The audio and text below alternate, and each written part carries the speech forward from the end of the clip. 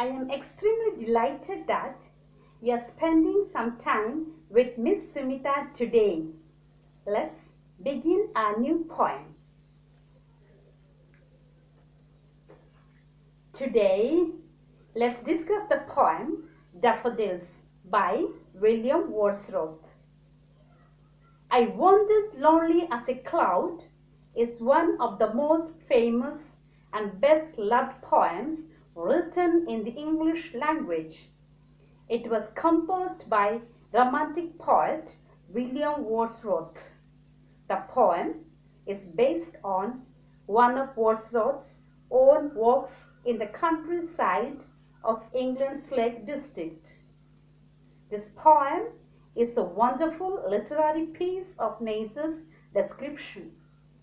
In the poem, daffodils have a long-lasting effect on the speaker. It explores the relationship between nature and humanity. The speaker himself is a great lover of nature. That's what we find in this poem. I hope, dear students, you have a book in front of you. Let's begin to understand this poem with the mindset of a poet. Shall we start?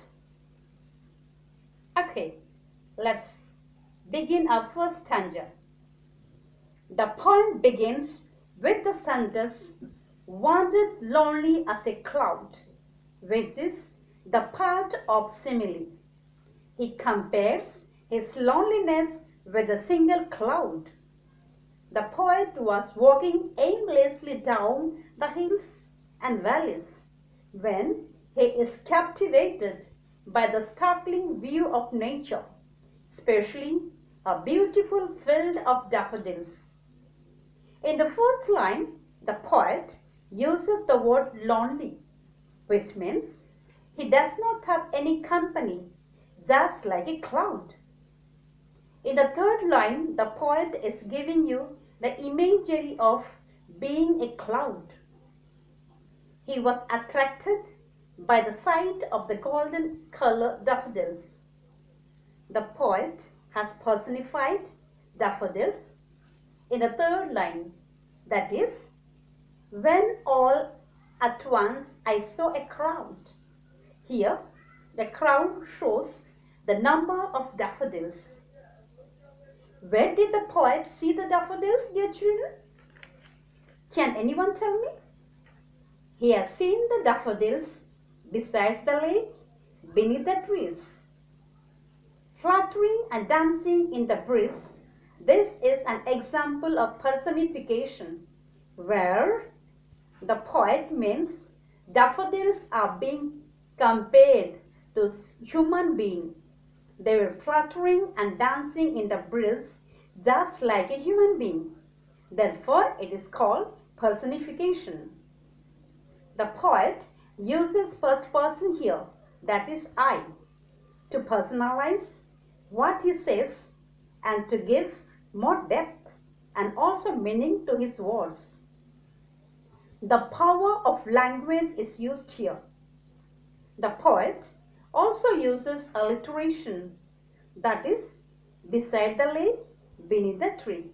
There is repetition of the sound B. Now, let's move on to the second stanza of this poem. First line of the second stanza, it is said that continuous as the stars that shine, which means here the poet Wordsworth compares the endless row of daffodils with countless stars. Simile is used here. Daffodils are compared to the stars that shine on the Milky Way, which means the daffodils are not only uncountable but also dancing with full energy. Daffodils are unending. Why do you think daffodils are compared with the Milky Way, children? It is compared because Milky Way is a galaxy in which contains entire solar system. So, there are billions of stars. He is comparing with the solar system the Milky Way stars. So, It is almost like the golden yellow daffodils. He saw as many as 10,000 in just one glance, daffodils. They were dancing and marrying in a happy manner. Here, the poet used hyperbole. Example of hyperbole is 10,000 saw I at a glance, which means a lot of daffodils, but he must not have counted them. They're all at a glance. This is an exaggeration. They stretched in never-ending line. Yes, the flowers were spread in a vast area, but that is surely not never-ending. Tossing their heads in sprightly dance. This line tells that the daffodils are humans that can dance. This is personification. Let's go on to the third stanza of this poem. The waves are dancing and the daffodils are also dancing. So, who is a better performer here, children? In other way, who is performing well? The daffodils or the waves? According to the poet, it is the daffodils, sparkling waves in glee. Daffodils are dancing happily. Therefore, the poet is standing and watching the view, feeling very happy. Daffodils are referred here as a person. Hence, the poet uses personification. Another personification is that in such a jocund company, poet considered the daffodils as his bigot company, which means cheerful and optimistic company. Last two lines of this third stanza, the poet used alliteration, that is, I gazed and gazed. Consonant sound of J is used here. Another one, what wealth. W sound is used here. The poet thinks the amount of wealth or a kind of wealth that we get from nature when we look at the nature in the minds of a poet. We derive lots of happiness and enjoyment just glorying at the sight of the daffodils.